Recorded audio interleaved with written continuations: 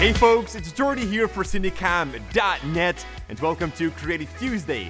Now recently Ceramonic, an audio brand, sent us some very nice equipment which we are going to take a look at in this video. But for all the 5 hacks we have for you, you can use any kind of microphone. To capture good and clear audio, one of the first rules is to bring your microphone as close as possible to your subject. And we are mounting the Ceramonic shotgun mic onto a C-stand as it's perfect for dialogue because of its warm sound. So I'm placing this mic close to Lorenzo.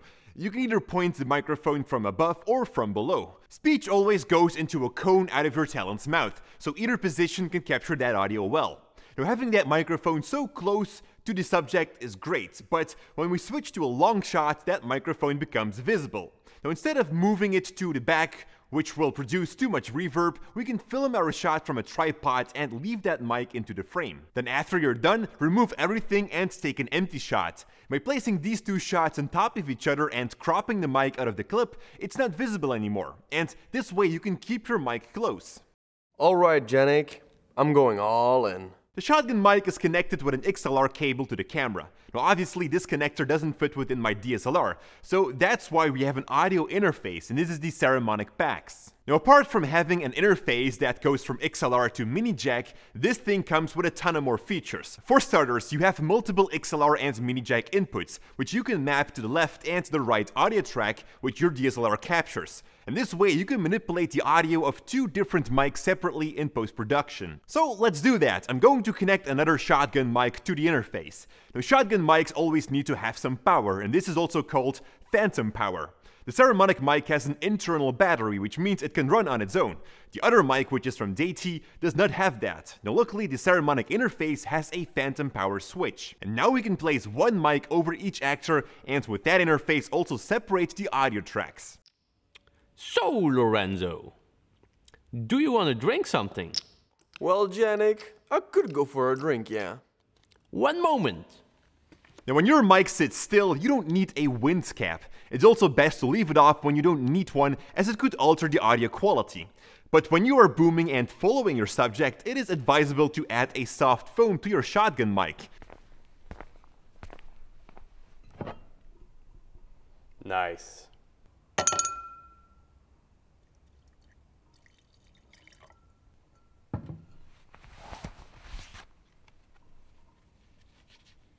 Now most mics have this. If you're outside and there's heavy wind, you can use a dead cat. Now this is usually an accessory, but luckily it's for most mics the same. And Ceramonic also have one of those and it works great. There is so much wind right now! There is so much wind right now! No, there isn't. Now I also use a dead cat when recording voiceovers. That way the plop sounds from your voice could be eliminated. I like pancakes. Now if you do still hear such plopping noises, well you could take the mic a little bit out of the dead cat, leaving more empty space in the top. I like pancakes. If you don't have such a dead cat, use a thick sock or any other thicker fabric to remove wind or such plopping sounds. I like pancakes. Now not all sounds can be recorded on the spot. And it's also best that you don't. For example, if you would record voice with 1 mic from your actor and a certain handling with a second mic, that second mic will also record a bad version of the voice. Hey Janik, everything okay there? If you like to get a crisp sound of these poker chips, record them separate. You can really focus on certain visual elements by capturing a crisp sound of them. Hey Janik, is everything okay there? Now, if you cut to a long shot, a close-up sound might not be in place. So keep in mind to take some distance with your microphone in here as well. And that's why it might be a good idea to first edit your video, which could be a rough edit, and then playing that back while you're recording your sounds. And that way you remember the shots that you took, and it will also help with synchronizing certain handlings. Now, apart from the handling sounds, there are 2 types of other sounds. The first one is ambient. Between your captured sounds there will be silence. And it's very weird, you want to avoid that at all time. Even when there is actually silence, there should still be some form of audio, and this is called the ambient sound. Now basically what you want to do after a shoot is record the silence in a room. Every room has a certain tone. You then lay that ambient soundtrack over your entire scene, which will eliminate those complete silent parts. And finally are sounds that you can't record. These are sounds such as breaking bones, unless you really want to do that. But there's a less painful way, by cracking carrots for example. Or if you are in a hurry, you could crack your knuckles or snap your fingernails against your teeth.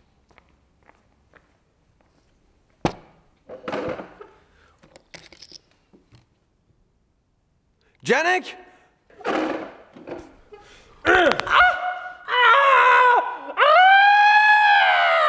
That brings me to these little things, which are wireless microphones. It comes with a transmitter in which you can plug in a small lavalier mic and a receiver which goes into your camera or audio interface. This one from Saramonic is a very interesting one because it has a dual channel, meaning that you can wirelessly connect two transmitters to it. Other brands on the market are pretty expensive if you like one of these, but Saramonic managed to build a very affordable system without compromising quality. Now, lavalier mics are used to clip onto your shirt and capture a clean audio of a person that is hard to boom with a shotgun mic.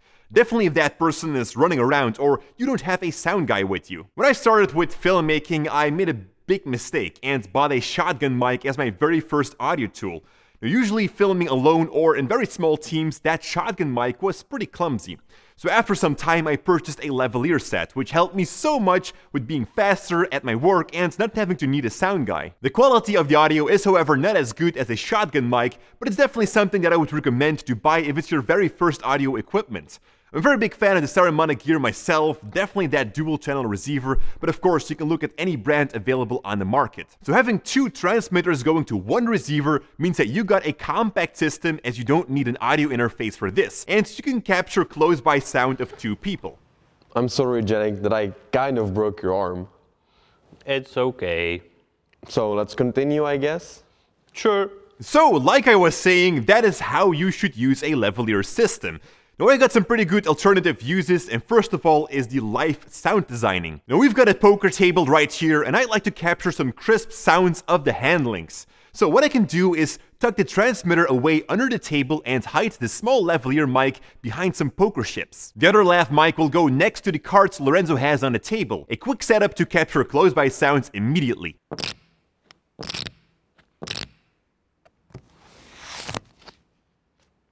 And by the way guys, if you don't have lav mics and you're not planning to buy one, you can use your smartphone's earbuds. It comes with a small mic for phone calls, but with a voice capture app, you can tape your phone under that table and have a small mic tucked away somewhere else. Now, since I'm recommending to get a wireless lavalier system first, there might be situations where you do need a boom mic. And if you don't have that, why not tape a lav mic to a stick and follow your subject around? Maybe your talent is moving too much, where the rubbing of the clothing is interfering too much. So hanging that lav mic on a stick is a perfect solution. And you know, if it looks stupid but it works, it ain't stupid. I'm so done with this game! Oh, Jordy! Look what Janek did! That brings us again to the end. Thank you so much for watching. Thank you Saramonic for the support. We have links to all the products that we used in the description below. And if you have any other questions, then pop me a comment down below. And as always, stay creative. I'm so tired of this game! Ja, maak niet alsof doen. Ja, maak niet alsof doen, hè? Oké. Ik denk zo vrijheid. Allee, dat is voor de pancarten. Dag mannetjes. Hallo mannetjes. Hallo, follow on Instagram.